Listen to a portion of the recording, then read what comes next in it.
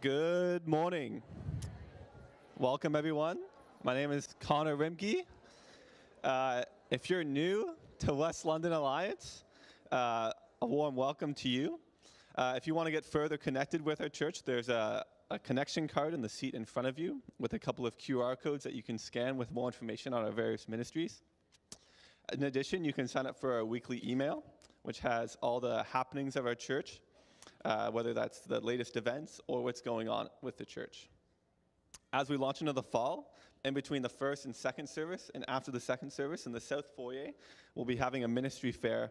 We'll be going through the seniors, men's, women's, youth, children's ministries, as well as life groups and community impact team, where you can ask representatives if you have any questions or would like to get involved. Youth ministries, junior high and senior high ministries are resuming this week with their annual visit to Tin Cup Mini Golf. Junior high students will be meeting on Tuesday evening at the church, and high school students on Wednesday evening. Young adults, after the second service, young adults will be enjoying a kickoff barbecue at 12:30. If you're a college student or a regular attendee, please feel free to attend then for a time of fellowship and lunch. Ladies between the ages of 19 and 99, this announcement is for you. Whether you're at West London for a long time or you're new, you'll find a great time at the Ladies Connection. They'll be going over snacks, Bible study, testimonies, prayer, and worship. Join us on Monday, the 11th at 7 p.m. or Wednesday the 13th at 9:30 a.m. In addition, you can find out more information at the Women's Ministry page on our church website, wlachurch.org. Tonight at 6 p.m., we'll be having our fall WLA members meeting. There will be teaching by Pastor Jude and a time of worship. Tonight's focus will be on WLA's vision for missions for the upcoming years. Next week, September 17th at 12:30 p.m. after the second service, we are offering a free lunch to anyone who is a newcomer to WLA. Besides sharing a delicious meal and a good fellowship, you'll also have the opportunity to meet with some of the pastors and staff at our church. You can sign up by the QR code on the screen or by visiting our website. It'd be great to see you all there. Continuing with our connection pathway, we have WLA 101. This is a session led by Jude, where he outlines some of the distinctives of WLA. This will be held on Sunday, September 24th, and is open to anyone. You'll be able to find out some history of WLA while also discovering some theological distinctives of WLA and be able to ask any questions to Pastor Jude. Please sign up for that in advance. Men of WLA, this announcement is for you. Our annual men's retreat is coming up September 29th to October 1st at Forest Cliff Bible Camp. This is always a great weekend of biblical teaching, great food, and fellowship. Make sure you sign up for that as well. Lastly, we praise God along with Mark and Ashley Hartnett on the birth of their daughter Malaya Brielle, born on September 1st, weighing 8 pounds, 3 ounces.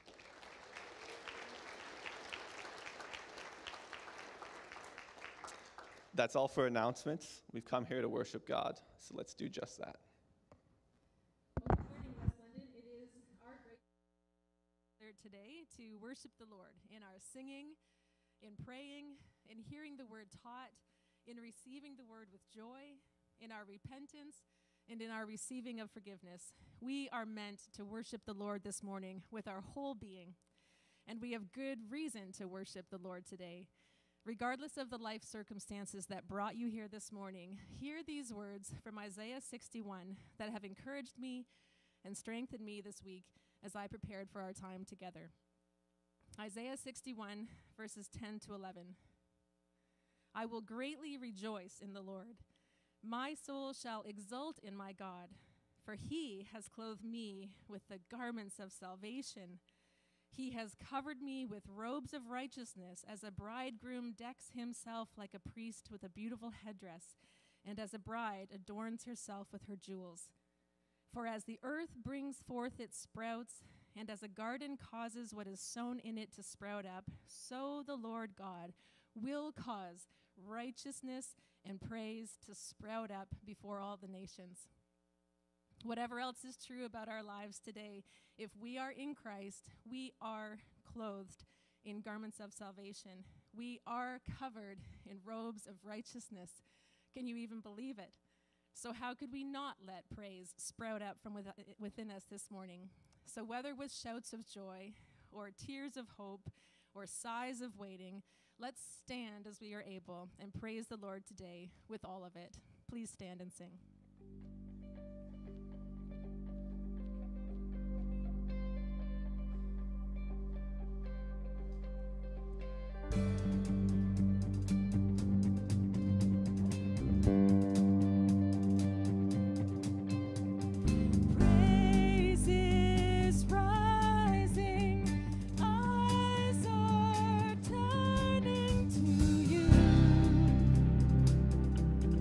Turn to you.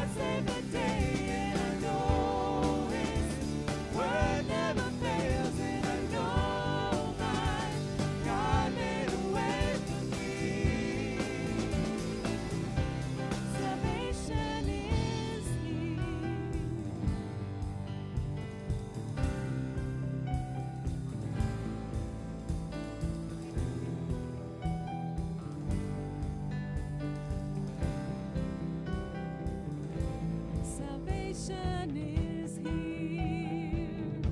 Salvation is here and he lives in me. Salvation is here. Salvation that died just to set me free. Salvation is here. Salvation is here and he lives in me. Salvation is here. 'Cause you are alive and you live in me. Salvation is here. Salvation is here and he lives in me. Salvation is here. 'Cause you are alive and you live in me. 'Cause I know my God saved the day, and I know his word never fails, and I know my God made a way for me. It's gonna be alright, 'cause I know my God saved the day, and I know his word never fails, and I know my God made a way for me. Salvation is here. Salvation is here and he lives in me. Salvation is here. 'Cause you are alive and you live in me.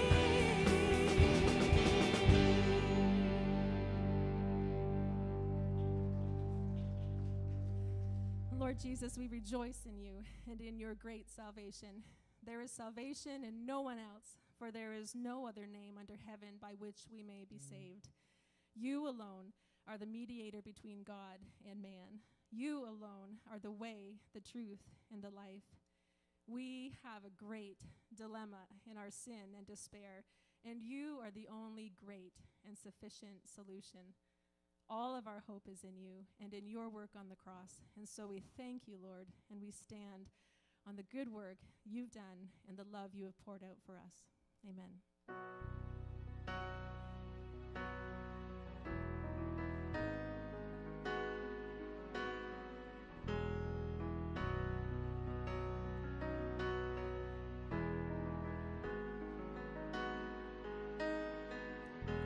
There is one gospel on which I stand for all eternity. It is my story, my Father's plan. The Son has rescued me. Oh, what a gospel, oh, what a peace, my highest joy and my deepest need. Now and forever he is my light. I stand in the gospel of Jesus Christ.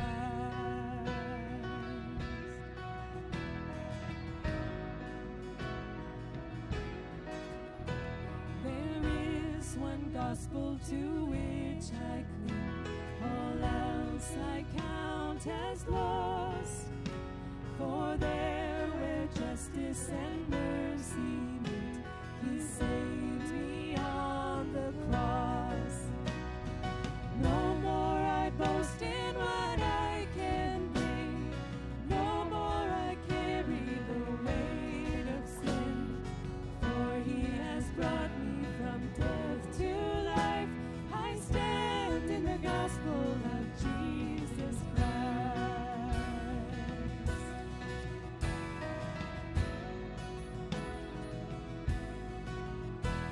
There is one gospel where hope is found. The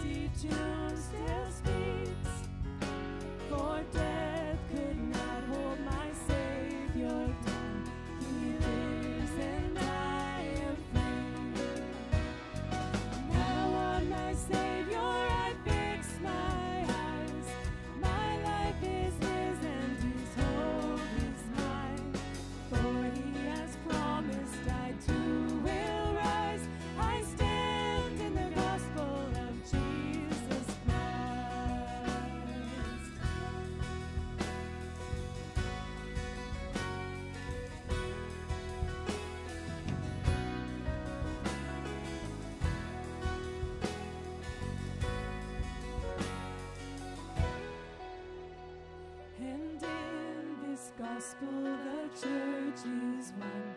We do not walk alone. We have His Spirit as we press on to lead us safely home. And when in glory still I will sing of this old story that rescued me. Praise to my Savior, the King of life. I stand in the gospel of Jesus Christ. And when in glory still I will sing of this old story that rescued me. Praise to my Savior, the King of life. I stand in the gospel of Jesus Christ. Praise to my Savior, the King of life. I stand in the gospel of Jesus Christ. I stand in the gospel of Jesus Christ.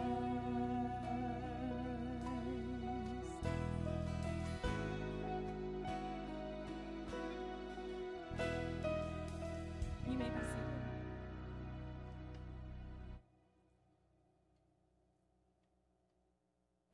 I'll ask the kids to come up and join me on the steps for catechism.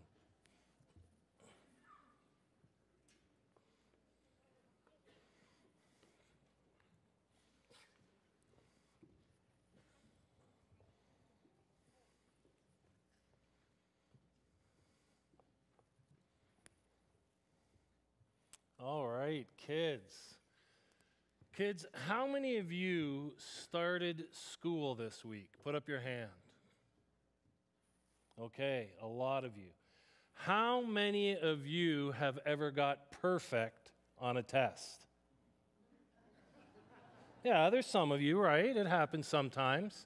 How many of you think that you will get perfect on every test you ever write in your entire school career? That's confidence. I like the confidence. Listen, the question today is about perfection. Listen to question 13. We've been talking about the 10 Commandments. We've been talking about God's law. We've been talking about what God expects from people. Listen to this question. Can anyone keep the law of God perfectly? Is there any human being who can follow all of God's commands perfectly without sinning? Listen to the answer. Since the fall, no human has been able to keep the law of God perfectly. Even though you might get perfect on a test, even though you might get perfect on every test throughout your school career, though I doubt it,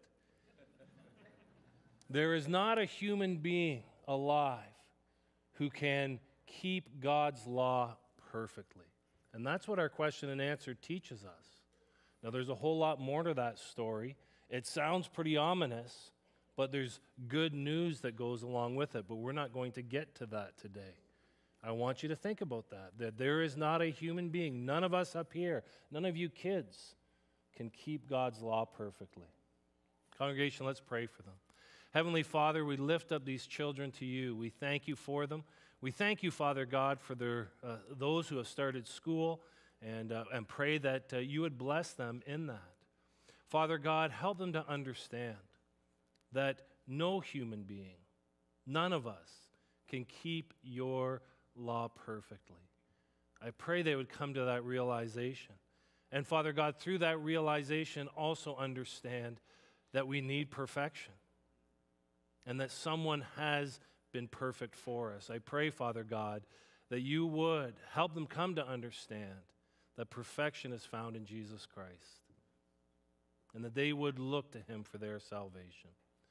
Father God, I pray that you, by your Spirit, would help them now as they go to their class, that they would learn of you, that your Spirit would bless their teachers and bless their leaders, that they would wisely and lovingly communicate your truth to them. And we ask you to watch over them today and the rest of this week. We ask all of this in Jesus' name. Amen. Kids, you're dismissed. Have a wonderful time in your Sunday school class. As the kids make their way out of the sanctuary, I'll invite one of our elders, Brian Warad, to come and lead us to the Lord in prayer.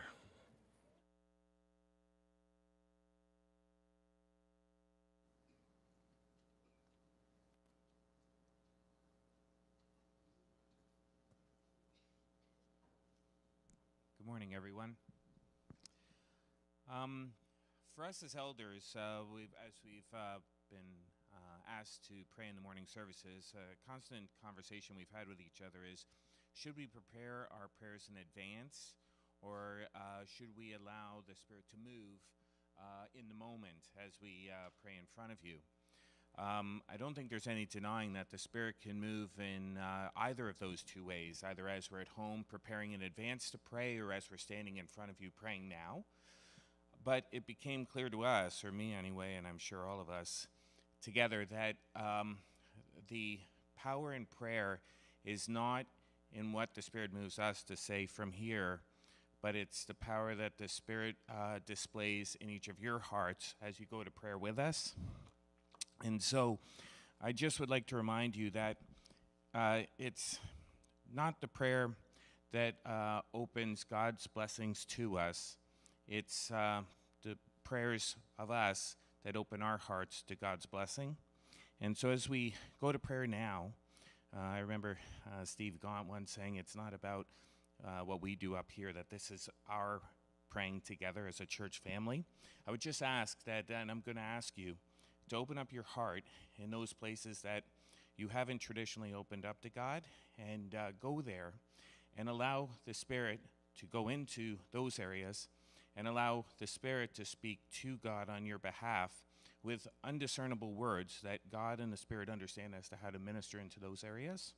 So I'll pray for certain prayer requests that we have, then I'll ask you personally to do that praying before God in your own hearts. Let's pray. Dear God, we come to you this morning, as we always should, with prayers of thanksgiving. And Lord, to that end, we'd like to give thankfulness for a life well lived for Bob Leghorn. Lord, we thank you that he is now in your presence, having lived a life committed to you, and Lord, for a life based on receiving the gift of salvation. But Lord, we would like to lift up Kathy to you and the family as they mourn the loss of Bob, and as they learn how to live without him present with them. Lord, we pray that you would fill that void in every respect to the Leghorn family. Lord, we'd also like to lift up Gerardo Prada, Lord, in the understanding that he has learned that his prostate cancer is limited to his prostate. But Lord, we would pray for his treatment to begin soon, that he would tolerate it well, and Lord, that the healing would begin as you would see fit, and we would lift him up into your healing hands. We'd also like to lift up Knollwood Church and Pastor Clausen, who has asked that the leadership and the elders there would have wisdom in shepherding, and that their witness would be faithful and effective. Lord, we also like to lift up Nikki and Mike Howell to you, for Todd, Oliver, and Pascal, for transitioning them in their ministry back in Senegal on September 14th. Lord, we just pray that you would guide and direct their hearts as they move from the relationships and the time invested in people here, and Lord, be able to transition back and invest themselves well in resuming and beginning ministries, Lord, back in Senegal. And we lift them up and pray, Lord, that you'd be very present with them as they go through that transition process, and for their kids as well. Lord, you promised to each of us that you stand at the door of our hearts and knock. And if we invite you in, you promise to come in and dine with us. Lord, we recognize that this time of prayer this morning is our opportunity for us to invite you into our hearts, especially into those areas we have kept from you. Dear Lord, we pray this morning that you would take control of our hearts. We pray that you would take care of our heart's desires. Lord, for money we already have or wish we had, for relationships that we have lost, that we would hope to start, or for relationships we wish were better, for physical attributes that we think we already have or which we have lost.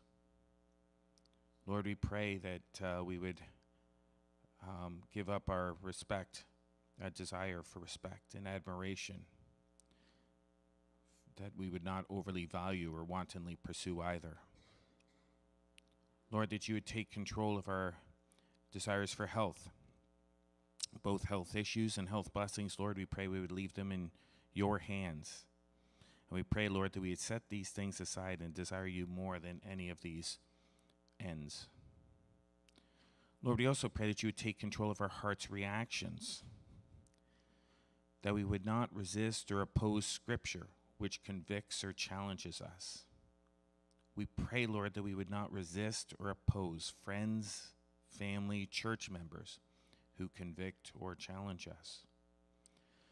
We pray that we would not resist anger, or we pray that we would not resist social media posts and the anger that it comes, Lord, but that we would conquer them and that we would respond in a loving way. Lord, we pray that we would also respond lovingly to opinions that we would otherwise sinfully react to. Lord, that we would consider them through the truth of your word and the moving of your Holy Spirit. And Lord, we also pray that we would not indulge or enjoy ungodly humor. And Lord, we pray that we would purify our hearts and our minds as we engage with others. Dear God, please take control of our minds. Take control of what we fill our minds with. Mindless scrolling on our phones and computers. Shopping for things we don't need or things we value too much. Seeking answers to questions, could be scriptural or otherwise, but it's for the sake of pride.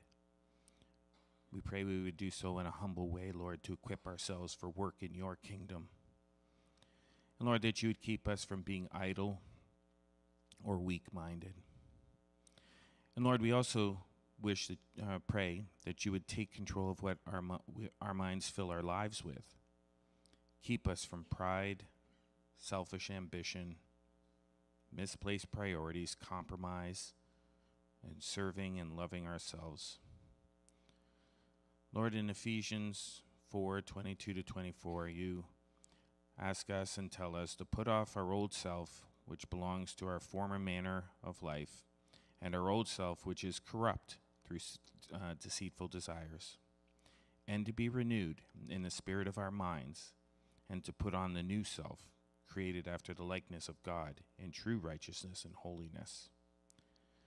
Lord, we pray that you would go into the quiet places in our hearts and minds and direct them solely to the front of your throne, Lord, that you may speak there, reside there, conquer those areas, and Lord, clean and purify us from within. We thank you for your willingness to be there. We pray that we would meet with you, that we would dine with you. And Lord, we pray that you would take over areas that we are so unwilling to keep, unwilling to give up, and that we retain for ourselves, Lord. In Jesus' name, amen.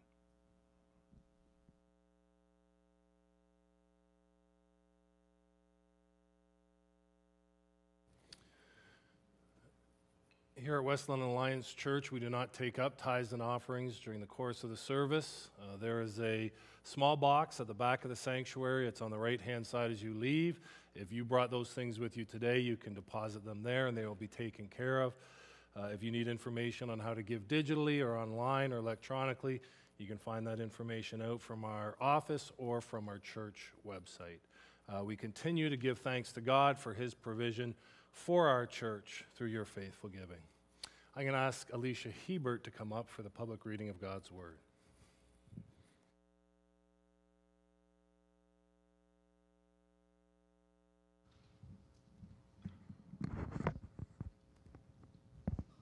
Good morning. Scripture reading this morning is found in Psalm 85.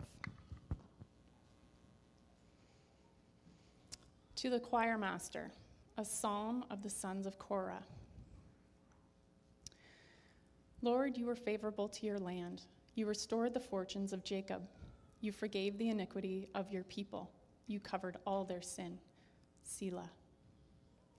You withdrew all your wrath. You turned from your hot anger. Restore us again, O God of our salvation, and put away your indignation toward us. Will you be angry with us forever? Will you prolong your anger to all generations? Will you not revive us again, that your people may rejoice in you? Show us your steadfast love, O Lord, and grant us your salvation. Let me hear what God the Lord will speak, for he will speak peace to his people, to his saints, but let them not turn back to folly. Surely his salvation is near to those who fear him, that glory may dwell in our land. Steadfast love and faithfulness meet. Righteousness and peace kiss each other. Faithfulness springs up from the ground, and righteousness looks down from the sky. Yes, the Lord will give what is good, and our land will yield its increase. Righteousness will go before him and make his footsteps a way. This is the word of the Lord.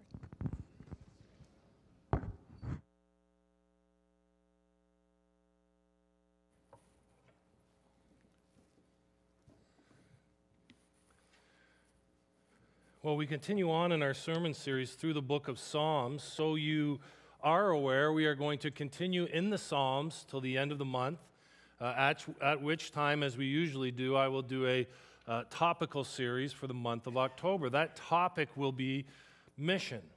And let me put a plug in for the members' meeting tonight. Tonight, one of the things we're going to talk about is some of the mission of this church. I'm going to bring to your attention again our plans for global church planting and what that looks like going forward, as well as us hearing from John.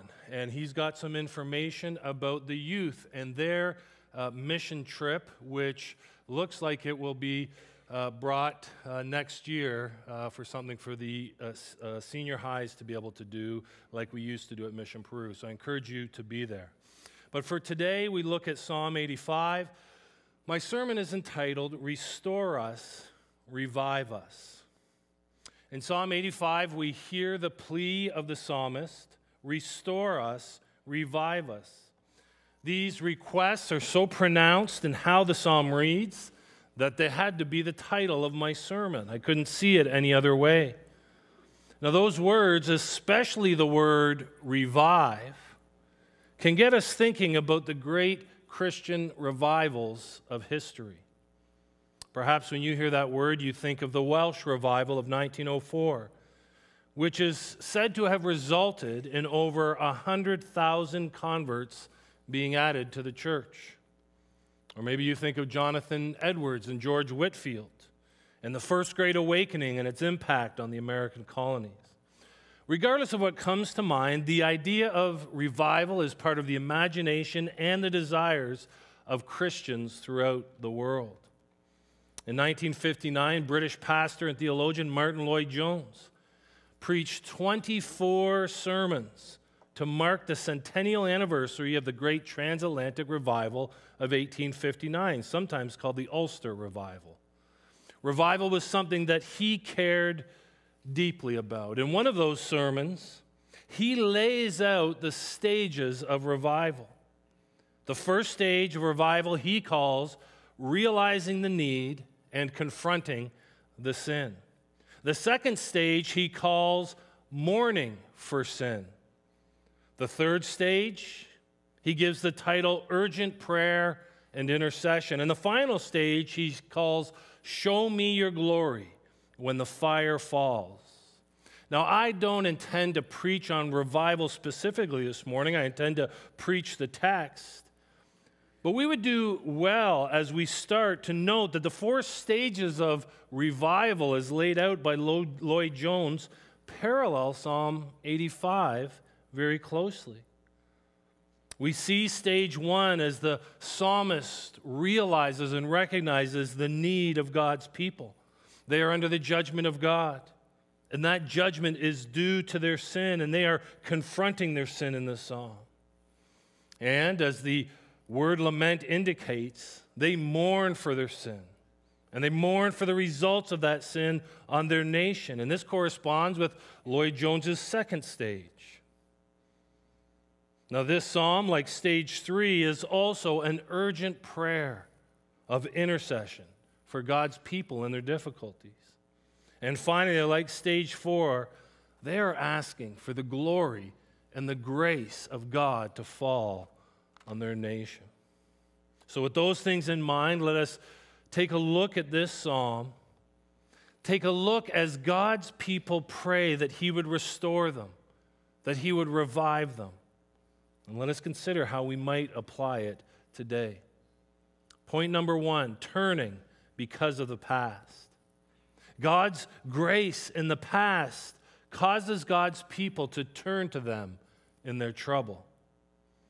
Now, since this psalm doesn't give us a specific time of composition, it's not revealed. Many commentators guess at it, but we don't know. We can engage with it as just a general lament of God's people for healing, certainly spiritual healing and societal healing as well. In turning to God, the psalmist notes that in the past, God showed his people favor. And in the past, he did a work of restoration, moving them to a more prosperous condition. And as so often is the case, it is the recollection of the works of God in the past that eventually moved the psalmist to prayer and then to praise. This past work of restoration was, it seems, primarily a spiritual restoration. Why do I say that? Well, the Lord in the past had graciously forgiven his people. The psalmist says, you forgave the iniquity of your people. You covered all their sin. Now, the words used here are interesting. The word translated forgave is a word that literally means to lift. God had lifted the iniquity of his people. And iniquity is a word for talking about sin. And it refers to the bentness or the crookedness of humanity. And this spiritual crookedness considers sin as that which is premeditated and that which is willful. It's a sin that is often regarded as an intensified type of evil. And that type of sinning, of course, incurs God's righteous wrath. It incurs his righteous and just judgment. Those who are guilty of iniquity, God directs his wrath and judgment to. And that guilt is the burden that God lifts. God's favor and restoration is also, we're told, the covering of their sin. And the covering of sin signifies God's pardon. Now, when we talk about God covering sin, you ought to think about that in terms of maybe a friend covering your bill at the restaurant. It's not suggesting that a veil is put over your bill. No, actually, your debt has been paid. What you owe has been removed. God took care of, he covered the sins of Israel, and their restoration is the result. And though the iniquity and sin of his people resulted in God's wrath and the ensuing judgment, the restoration of God's people through the lifting of the burden of guilt and the covering of their sins meant that God had been propitiated. We read, you withdrew all your wrath. You turned from your hot anger. Now remember, propitiation is the appeasing and removal of wrath through sacrifice. And this is part of the gracious restoration that God had done in the past. And so we see in the first 3 verses of this lament that as the psalmist turns to God, that a gospel framework actually emerges. We see in this a God who clearly desires to have relationship with humans, to have relationship with the people that he has created, to have relationship with the people who owe him their love and their worship. We also see people who have sinned, who have missed the mark of God's commands through their disobedience, and who have willfully rejected God's ways, and thus reject God himself. We also see the righteous wrath of God, the just judgment of God against sin and iniquity. and we see the graciousness of God. The graciousness of God who removes guilt, who covers the sin, whose wrath is removed. This is the pattern of the gospel. Now we must note that the psalmist is lamenting because God's people have got themselves in the same situation that he had dealt with many years ago. They are in the same situation again. And that's why the psalmist recalls what God did back then, because he wants God to do that now in the present. Let us understand this morning that the glory of the gospel of Jesus Christ is that this restoration of God's people has been accomplished once for all. Those who are God's people through faith in Jesus Christ never need to pray that God would once again save like he did in the time of Jesus. No, Jesus' work of forgiveness was once for all. It's occurred in the past. It never needs to happen again. The book of Hebrews says he has appeared once for all at the end of the ages to put away sin by the sacrifice of himself. Hebrews 9:26. Believer, follower of Jesus, your Savior has accomplished already what the psalmist here laments for. Never forget that. And if you're here this morning and you're an unbeliever, understand that this is the good news that we believe and we build our lives on. The problem of our sin, which separates us from God and incurs his wrath and judgment, it has already been addressed in the life and death and resurrection of Jesus. Forgiveness and restoration and salvation, they're all available through faith in Christ. There is salvation in Jesus. There is forgiveness in Jesus. There is reconciliation with God through Jesus. And if you're here this morning and you're an unbeliever, I would encourage you to believe and trust in him this morning. God is a gracious God. He has shown us his favor in Christ, and he showed his grace and his favor to his people in times long past. And because of that, the psalmist here turns to God as he laments.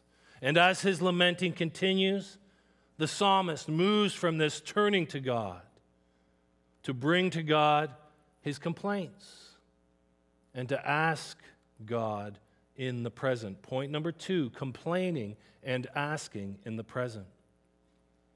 The current suffering of the people gives rise to godly complaints and confident requests. We've seen this several times this summer. We've learned this lament structure.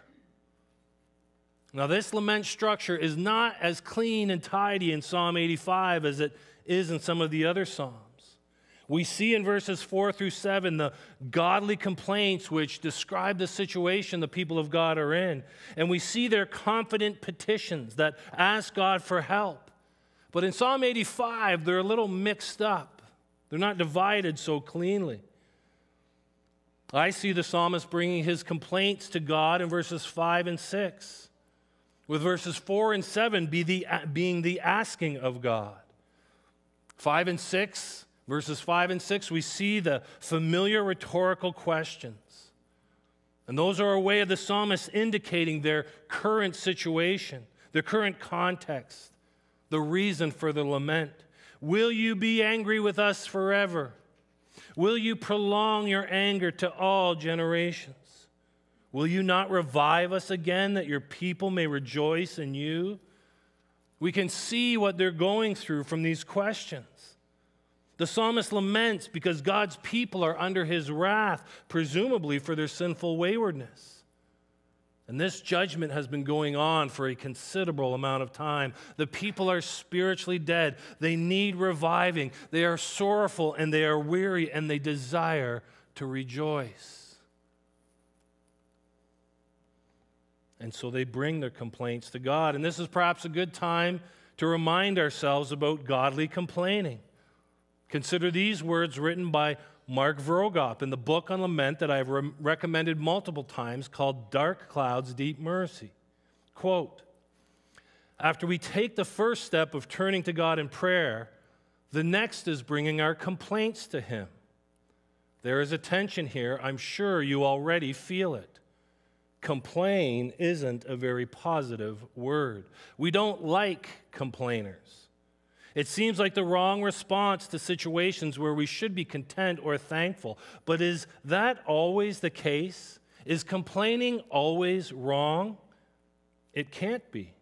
If you read the Psalms of Lament, you'll discover a lot of creative complaining. You'll find expressions of sorrow, fear, frustration, and even confusion. In other words, the Bible is full of complaints, and apparently they aren't all sinful. In fact, they were set to music as an entire congregation sang their frustration. Now, don't get me wrong. I'm not giving you permission to vent self-centered rage at God when life has not turned out like you planned. I'm not suggesting for a second you have a right to be angry with God. I think that that is always wrong. But I do think that there is a place for a kind of complaining that is biblical. End quote. And I think he's right. And I think the Psalms of Lament teach us how to complain in a godly manner. The complaining that we see in the book of Psalms has several characteristics, and we must keep these in mind as we bring our complaints to God. First, complaining in biblical lament is done with humility. Again, the author Mark Vrogop notes, proud, demanding questions from a heart that believes it is owed something from God will never lean into true lament. Before you start complaining, be sure you've checked arrogance at the door. Come with your pain, not your pride. And that's why I think the complaints in the form of questions are helpful.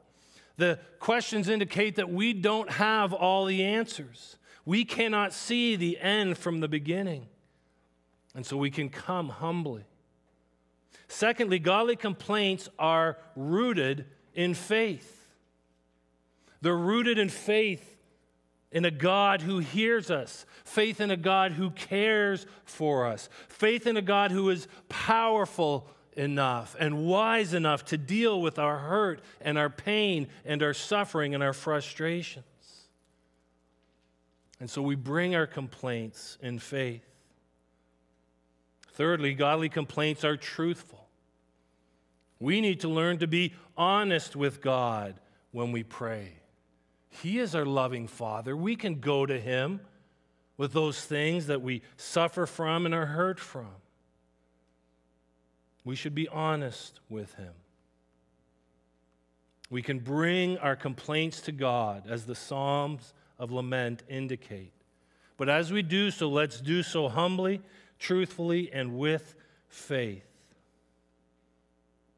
And let us remember as we bring those complaints to God that this is part of a process that moves us from bringing our complaints to God to asking for His help. That's what we see in the Psalms.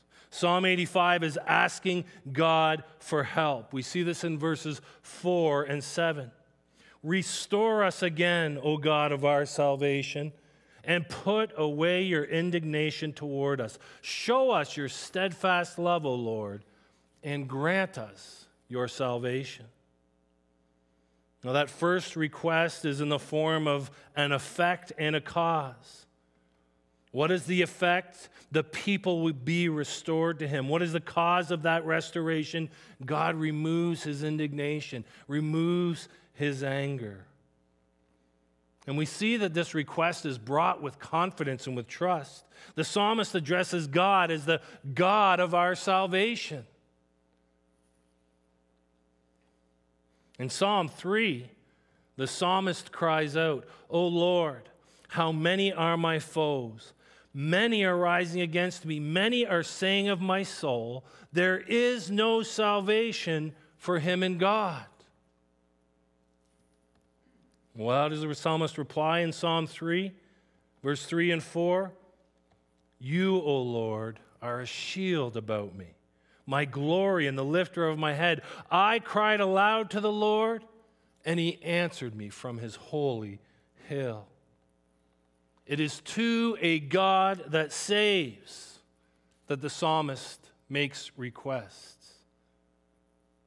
Show us your steadfast love is another request, and it's a very specific appeal. The steadfast love of the Lord refers to his covenantal loyal love. It is an appeal to God to fulfill his covenant promises.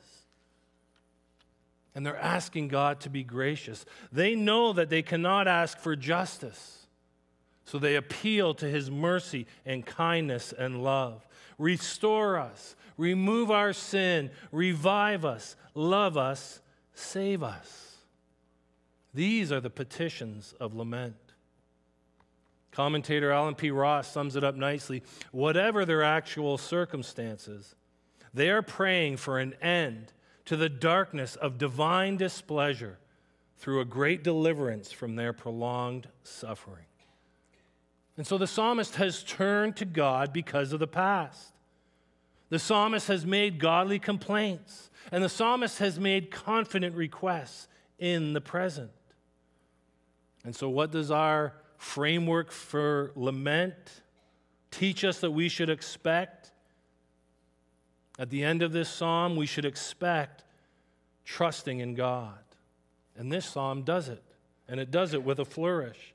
Point number 3, trusting for the future.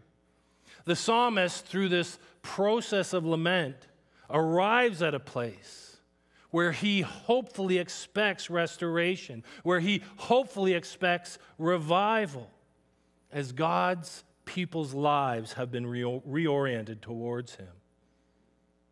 What does the psalmist trust God for in these closing verses of Psalm 85?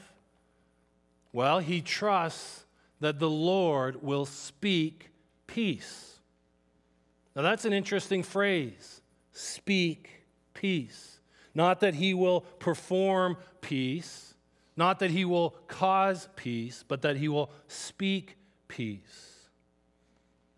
The NIV application commentary notes that it is the ordinary word for speaking that is used. But of course, the concept is far from ordinary. For speech is the means by which God accomplishes that which he accomplishes. The speech of God is a creative act. It brings things into being. It transforms reality. The voice of God creates a new reality. From nothing, God's speech brings order and beauty beyond imagination. It is this same creative speech that declares a new spiritual reality into being for the people of God. And so the psalmist trusts God to speak peace. The psalmist also trusts God that salvation is near. Though they have suffered, though they have been mired in sin, though his wrath has been heavy upon them, salvation is near to those who fear God. Salvation is near to those who look to God in reverence. Salvation is near to those who repent before God in humility. And salvation is near to those who obey God with diligence. Now the next verse, verse 10, is beautiful. It grabs our attention. It's heartwarming and perhaps in some ways a startling image. We read, steadfast love and faithfulness meet. Righteousness and peace kiss together. Kiss each other. It was interesting to read that verse in some other translations. The New American Standard Bible says, graciousness and truth have met together. Righteousness and peace have kissed each other. The King James Version says, mercy and truth are met together. Righteousness and peace have kissed each other. The Christian Standard Bible says, faithful love and truth will join together. Righteousness and peace will embrace. What's the meaning of these verses? I think that they describe both a tension for humanity and at the same time, they describe the gracious and all-encompassing attributes of God to save. Here's what I mean. There is a tension for humanity. There's a tension for God's people in these four characteristics, in these four attributes: steadfast love, faithfulness, righteousness, and peace. Those four words represent the benefits of a covenant with God, as well as the expectations or obligations of a covenant with God. God has promised his people steadfast love and peace, and he expects from his people their faithfulness and their righteousness. God's covenant with Israel is where these things meet. It's where they embrace. It's where they kiss. But the tension that's there, for those of you who are tracking, is that we understand we utterly fail at our obligations. We far too often show faithlessness in our lives instead of faithfulness. We pursue idols of comfort and power and fame and wealth and health and so many other worldly pursuits. And we pursue them at the expense of our relationship with and at the expense of our faithfulness to God.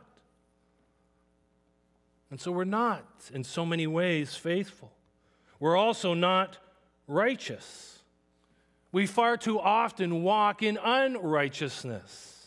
We walk in ways like are laid out in Mark 7:21 through 23. Evil thoughts, sexual immorality, theft, murder, adultery, coveting, wickedness, deceit, sensuality, envy, slander, pride, foolishness. And so there's a tension here. We see this beautiful image of God, a God of steadfast love, a God who brings peace. But we know we don't always walk in faithfulness. We don't always walk in righteousness. We've been given this steadfast love. We've been given this peace, and we respond with unfaithfulness and unrighteousness. So there's a tension there. And yet, as I said, these verses also describe the gracious, all-encompassing attributes of God to save his people. You see, in God the Son, all four of these attributes come together in a glorious picture of a loving, peace-giving Savior who saved us through his own faithfulness and his own righteousness. Let's take a look at that for a moment this morning. Consider the Savior's love for us. Oh, the deep, deep love of Jesus. Vast, unmeasured, boundless, free. Rolling as a mighty ocean in its fullness over me. Underneath me, all around me, is the current of his love, leading onward, leading homeward to thy glorious rest above. The love of Jesus for God's people is attested to in our hymns. And more importantly than that, it's attested to in Scripture. John 15:13 says, "Greater love has no man than this, that someone lay down his life for his friends." Galatians 2:20 says, "I have been crucified with Christ. It is no longer I who live, but Christ who lives in me. And the life I now live in the flesh, I live by faith in the Son of God, who loved me and gave himself for me." Jesus also gives peace to God's people. John 14:27, "Peace I leave with you, my peace I give to you. Not as the world gives do I give to you. Let not your hearts be troubled, neither let them be afraid." Romans 5:1, "Therefore, since we have been justified by faith, we have peace with God through our Lord Jesus Christ."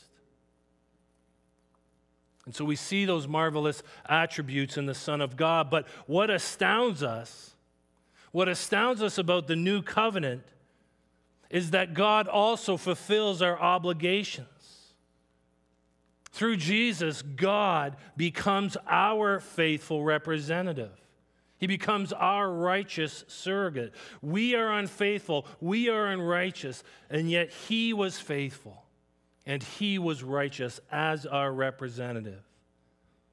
In the book of Revelation, Jesus is called the faithful witness and the faithful and true witness.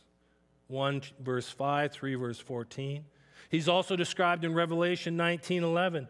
Then I saw heaven open, and behold, a white horse. The one sitting on it is called faithful and true, and in righteousness he judges and makes war.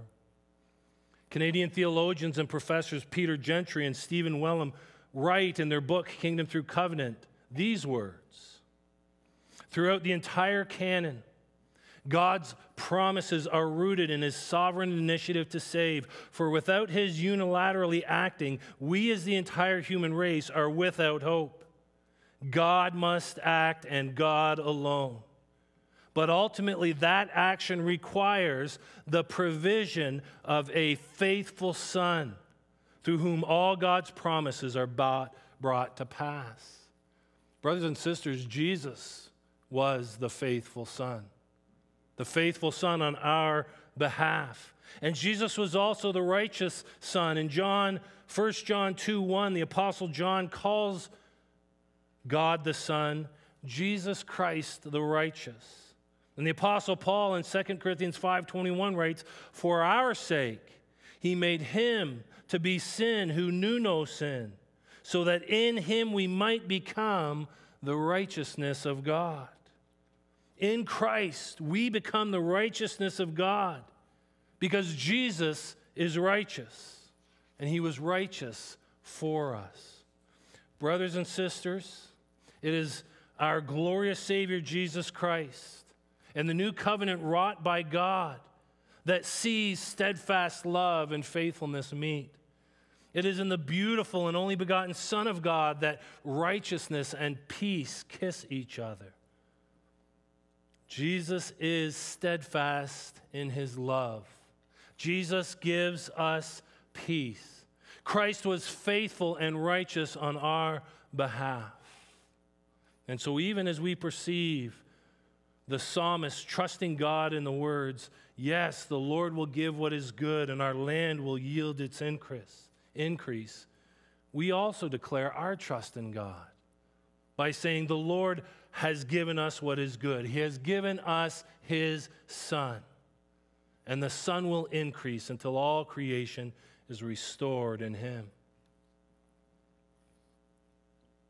And so how should we respond to this glorious good news of a loving, faithful, righteous, and peace-giving Savior? How do we respond? Well, let's go back to that tension that we felt in those verses. Because even as the people of God in the Old Covenant were called to be faithful in worshiping God and called to be righteous in their obedience to God, we of the New Covenant are called to the same things. We're called to be faithful. We're called to be righteous. However, because of Jesus Christ, we do not pursue faithfulness and righteousness for our salvation, but from our salvation. Let me say that again. Because of Jesus Christ, we do not pursue faithfulness and righteousness for our salvation, but from our salvation. It's because we are saved that we pursue those things, not so that we will be saved. It's because of the steadfast love of Jesus that we can be righteous, that we can be obedient.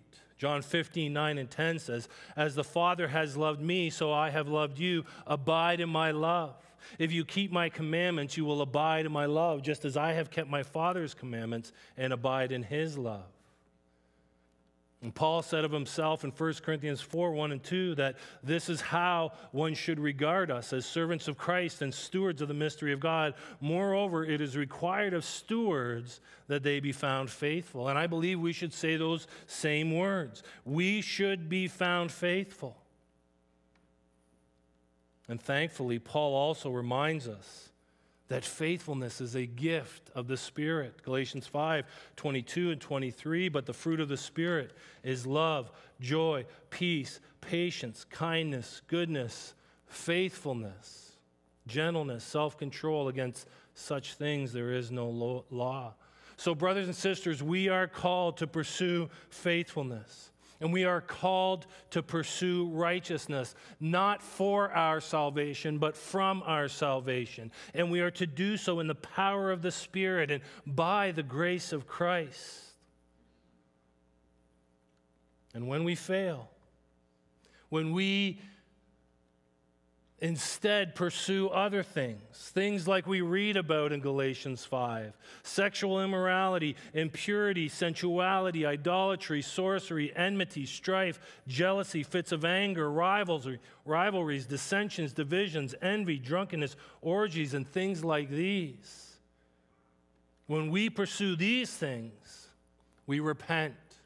And we confess our sins, and we receive the forgiveness that Christ won for us on the cross.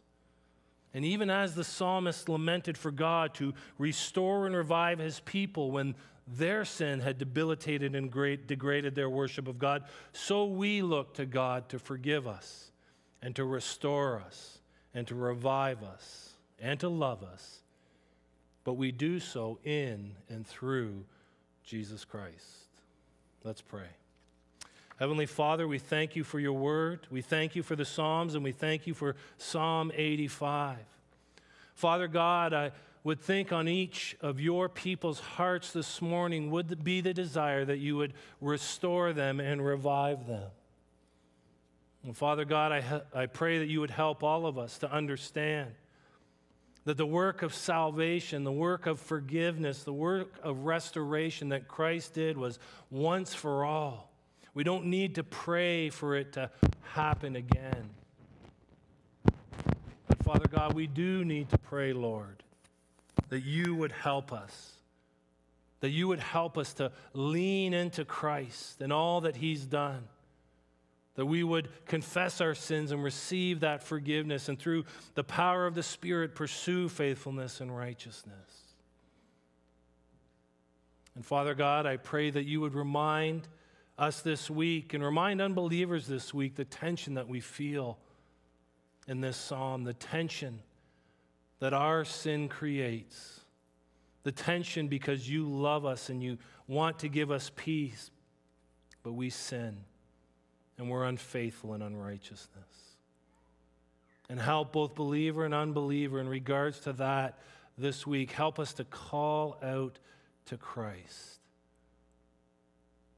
that we might find restoration, that we might find revival in him.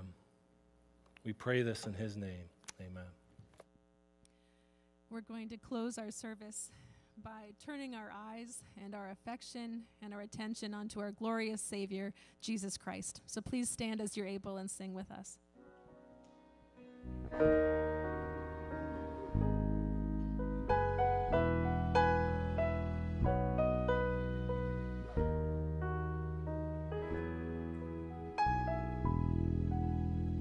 Turn your eyes upon Jesus.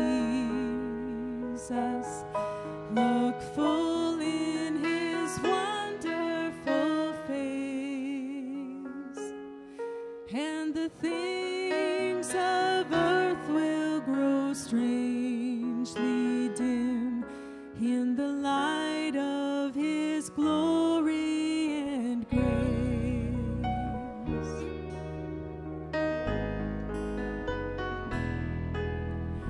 Turn your eyes to the hillside, where justice and mercy embrace.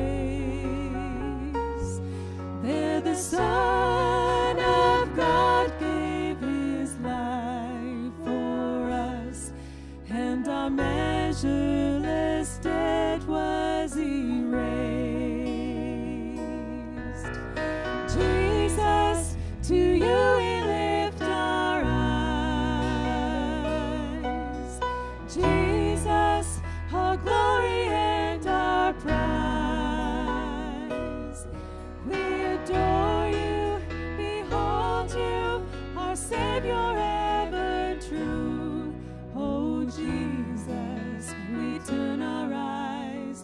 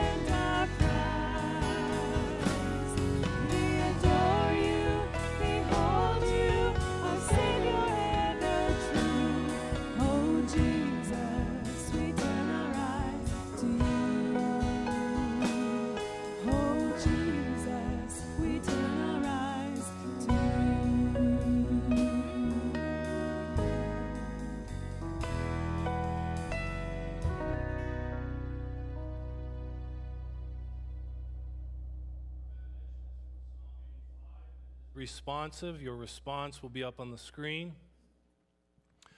The Lord forgives the iniquity of his people. The Lord covers the sin of his people. He is the God of our salvation.